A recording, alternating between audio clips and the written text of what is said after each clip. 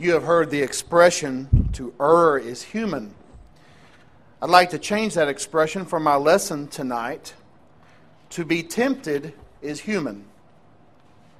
That's why I had Aaron read that scripture, because it talks about Jesus being the great high priest who was tempted in every way that we are tempted as humans, yet without sin. He was human in every way that we are human. He also was divine in every way that God the Father and the Holy Spirit are divine. The only unique Son of God that's ever walked the face of the earth. There will be no one like Him. In His humanity, He was tempted. And we have to understand, as we're going to go to Matthew chapter 4 and look at the intense temptations that Satan gave to Jesus at the very beginning of His ministry, that to be tempted is not wrong, but to give in to temptation is sin. You know, when you're fishing, the fish is not caught if it is going after the lure, if it is enticed by that lure that you're using.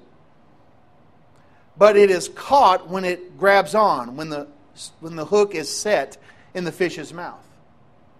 We have to understand that temptation is part of being human. And we're going to see here as we read Matthew chapter 4, verses 1 through 11, and we're going to talk about the temptation of Christ here.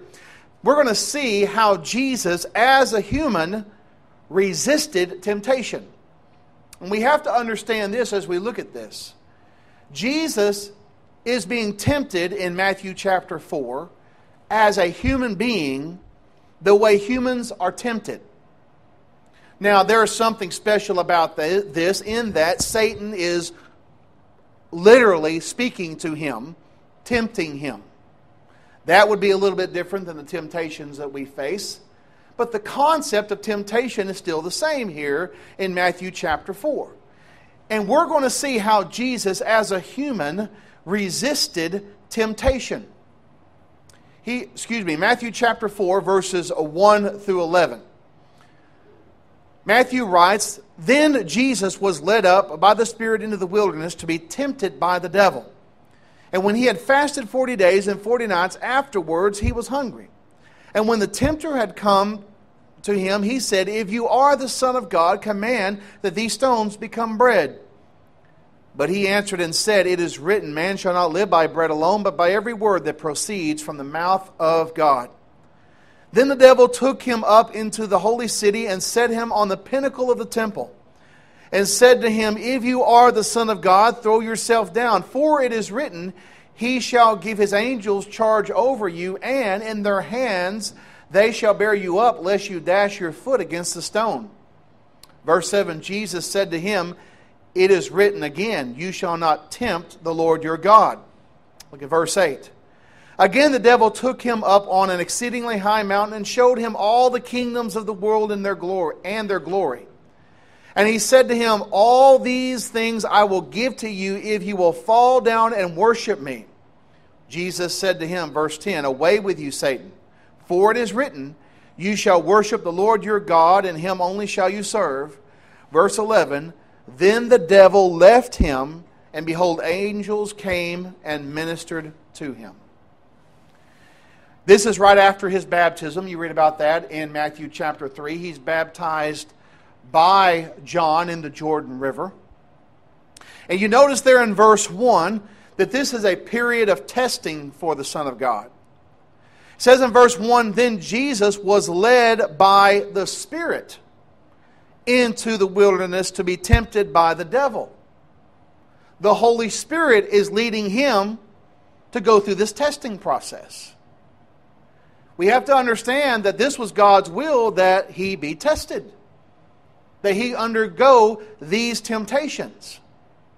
And therefore, let's analyze these temptations as we see them in the context of Matthew chapter 4 and see how the devil used temptation and how Jesus resisted those temptations. Look at verse 2. It says, "And when he had fasted for 40 days and 40 nights, afterwards he was hungry."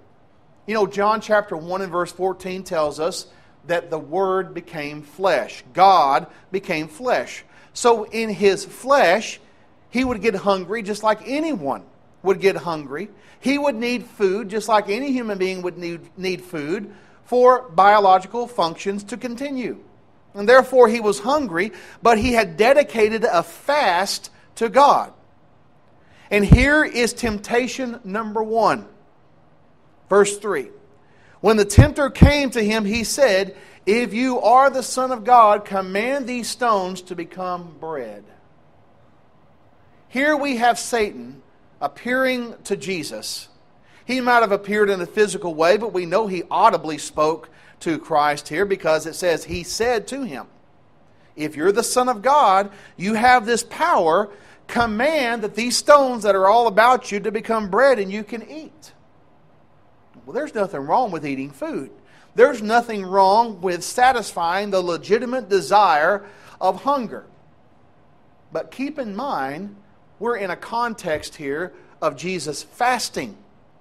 He has dedicated a fast to God. And therefore you can't fast if you eat. And so He would have to break His fast to eat. And so in this situation here, Satan was trying to get Christ to use his powers to fulfill his fleshly desires, even though those desires were legitimate in normal circumstances. Within the context of this fast, he would have to break the fast that he's dedicating to God to eat. "If you are the Son of God, command these stones to become bread." And we know Jesus could have done that. We know that in John chapter 2 that Jesus turned water into wine, what we would call non-alcoholic wine. And therefore we know He had the power to change the molecular structure of the stones and the rocks into something that He could eat. He's, after all, the Creator. He had that power. But notice how He resisted. Jesus said there in verse 4, "It is written, man shall not live by bread alone, but by every word that proceeds from the mouth of God." He quotes from Deuteronomy chapter 8 and verse 3. Notice how He resists this temptation. Jesus does not perform a miracle to resist the temptation. Jesus does not in any way perform some miraculous activity in order to strengthen Him to get stronger, to resist the devil's offer. And you know, during a fast, He would have been intensely hungry. That would have been a very tempting offer to do that, to turn those rocks into bread. But He appeals to the power of the Word of God. Deuteronomy 8 and verse 3 is what He's appealing to. "Man shall not live by bread alone, but by every word that proceeds out of the mouth of God." So Jesus, as a human being tempted, He resisted this temptation by appealing to Scripture. Going to the Word of God. He had it in His heart. He knew what the Bible said. And the point of Him responding this way is there are some things more important than physical food. Man shall live. Notice He uses the word man there. He's man. Man shall not live by bread alone, but by every word that proceeds from the mouth of God. In other words, we truly live when we submit to the will of God. Now, we eat to survive. We eat to live in this world. But it is not something that we do that has more importance than spiritual matters. He is letting Satan know that his priorities are spiritual, not on his physical well-being. He is resisting this temptation. This goes to the next one. You see, the devil is not going to give up. He'll try every type of temptation to get us, and he'll see what works. He'll throw it at us, each one. The thing with Christ is, everything that was thrown at Christ, He resisted. But with us, He throws temptations at us and see what will stick. See what we will give into. He's like a fisherman out there with his box of lures. He's trying to see what will get us. And he's trying to see what will entice and get Jesus to sin. Now, look at verse 5. Then the devil took him up into the holy city and set him on the pinnacle of the temple and said, if you are the Son of God, throw yourself down, for it is written, he shall give his angels charge over you, and in their hands they shall bear you up, lest you dash your foot against the stone. Here we have Satan transporting Jesus to the pinnacle of the temple. Most likely this is a miraculous transportation from one point to another, because normally he would not be able to get to the highest point of the temple. The holy city in which the temple was, you had the pinnacle of the temple. And this was probably referring to the southeast corner of the temple area, the top of which was some 300 feet above the floor of the Kidron Valley. So there would be a 300-foot drop there. And so Satan somehow, miraculously, transported Christ to this area, brought him to the pinnacle of the temple, and said, if you are the Son of God, you can prove this, and to everyone who's watching, by throwing yourself down. And you notice the devil quotes Scripture? Do you know the devil quotes Scripture? There's a lot of his servants this very day quoting Scripture. And you see him here quoting Scripture. He says, you throw yourself down according to these Scriptures here, as he is quoting from Psalm 91, verse 11 and 12. He says, he shall give his angels charge over you. His angels are going to protect you. And in their hands they'll bear you up, lest you dash your foot against a stone. You cast yourself off into the Kidron Valley. There's going to be angels that swoop down and rescue you. And can you imagine how that would make an impact on the Jewish people to see this man come down with angels protecting him from being killed from that 300-foot drop? Appealing to him. Appealing to that pride. He already appealed to his flesh, the lust of the flesh with the bread. Now he's appealing with the pride of life. They'll see these angels come and they'll protect you. But you see, the devil may quote Scripture, but he mishandles Scripture. And that's exactly what you have here. And notice how Jesus responds. Jesus said to him, it is written again, you shall not tempt the Lord your God. Deuteronomy chapter 6 and verse 16. The point is, the verses that Satan quoted to Jesus have to be placed in a proper context. The context is that under ordinary circumstances, God will providentially protect His people. And that angels will be involved in that. And we know that's true in the New Testament as well. Hebrews chapter 1 and verse 14. That angels are involved in serving those who will inherit salvation. That's behind the scenes. That's in the realm of the spiritual that we cannot detect with our senses. And so, under normal circumstances, there is that protection. There is God's providential care of His people. However, you don't put God to the test. You don't go out there and purposely put yourself in danger to see whether He will actually protect you. That would be foolish. That would be foolish for someone to say, well, I'm a Christian, God has angels that are involved in protecting me, and I believe that, so I'm going to just walk out here on Interstate 30 in front of a semi, and those angels will swoop down and carry me to safety. That's foolish. Because you don't put yourself in unnecessary danger like that to tempt God. And that's the context there of Deuteronomy chapter 6 and verse 16. You shall not tempt the Lord your God. You're not going to put Him to the test, because if you do, He's not going to suspend the laws of physics to save you. You're going to get hurt just like everyone else does when you start tempting Him. So here you have Jesus resisting this temptation.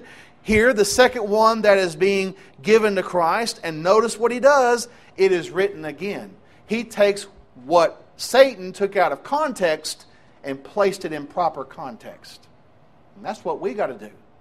Because when temptation comes, usually it will come in the form of people saying, the Scriptures say this, Therefore, certain things are okay. I gave reference earlier to Jesus turning water to wine. And people will use that verse there in John chapter 2 and say, then it's okay for us to drink beer. See how the devil works?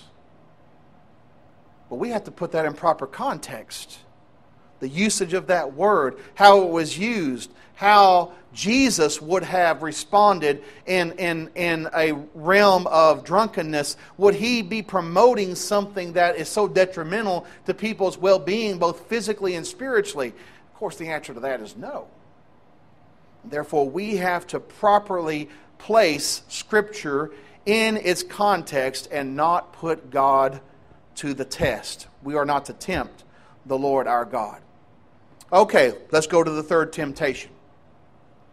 The devil again is not going to give up. Again, verse 8, the devil took him on an exceedingly high mountain. Again, from the pinnacle of the temple to an exceedingly high mountain, the devil took him, perhaps some sort of miraculous transportation there, and showed him all the kingdoms of the world and their glory. The lust of the eye, the lust of the flesh, the pride of life, and the lust of the eyes. See, the devil has never changed his M.O. He never changed his M.O., his mode of operation. He just updates it for every generation. And so he's showing these things to Jesus. Showing all these kingdoms of the world. And evidently this must have been some sort of miraculous vision, because you can't from one mountaintop see all the kingdoms in the world in one spot. But he says to him in verse 9, said to him, all these things I will give you if you will fall down and worship me. I'll give you all these kingdoms if you'll fall down and worship me. You want to be ruler of all? You want to be King of kings and Lord of lords? Worship me and I'll make it happen. I'll make it happen for you. And notice the response of Christ there in verse 10. Then Jesus said to him, away with you, Satan, for it is written, you shall worship the Lord your God, and him only shall you serve. Verse 11 says, then the devil left him, and behold, angels came and ministered to him. He is quoting now from Deuteronomy chapter 6 and verse 13. And in that you worship the Lord your God and serve him only. You are to do the things that are pleasing in the sight of God and worship him, whether it's Satan or anyone else. We are not to put anyone or anything before the Lord. Whether it be a false religion, whether it be an unscriptural relationship, whether it be some sort of behavior that is detrimental to our health, detrimental to our spiritual well-being, we're not to put anything before the Lord. And therefore you see Jesus resisting this temptation. And what does he do? He appeals to the Scripture. 3 temptations, and he resists them all by the power of the Word of God. And so Satan leaves him. In another account, it says that he leaves him for an opportune time. This is not the last time that Satan is going to try to tempt him. There'll be other temptations throughout his life, even to the very point of the cross, where they're at the feet of the cross they're speaking to Jesus. Come down from the cross. I believe that was Satan tempting Jesus. Come out off the cross, and we'll believe you. Come down, and we will recognize you if you are the Son of God. Those religious leaders, as they mocked him. So those temptations lasted throughout his life, but he resisted them. And notice the example that we have for us. And someone say, well, I'm facing all kinds of temptations in my life. How can I do this? I just want God to intervene. I just want him to just take away those temptations. I want him to intervene and just take them all away. It's not going to happen. But he does give us the power to overcome them. How? It is written. If that's how the Son of God resisted one-on-one temptation with the devil himself, what about us? It is written. We've got to go to the power of God's Word. 2 Timothy 3, verse 16 and 17. It makes us complete for everything. It is the power of God unto salvation. Romans chapter 1, verse 16 and 17. Therefore, that tells us that we need to get God's Word in our heart. We have to have it in our mind. And so when we face those temptations, we can say, it is written. I will not do this because it is written. That's how our Lord resisted temptation, and that's how we can as well. As a result of resisting temptation, He became the Lamb of God to take away the sins of the world. He had no sin of His own, so He could bear our sins in Himself. John 1 and verse 29, behold the Lamb of God who takes away the sins of the world. As a result, we have a Savior. As a result, if we put our faith in Him and confess He is the Son of God, if we repent of our sins and we obey His command to be baptized in water for the forgiveness of our sins, His blood that He shed as the Lamb of God will take away all of our sins. And we can begin that life as a Christian with the power of God's Word to resist temptation. Perhaps there's someone here tonight that you are a Christian, but you're living in sin. We have seen how you resist it. It is written. Go to the Word of God and believe it and do it, and you will have power to overcome. If you need to repent of your sin, we urge you to confess and come back to the Lord. As always, the choice is yours while we stand and sing.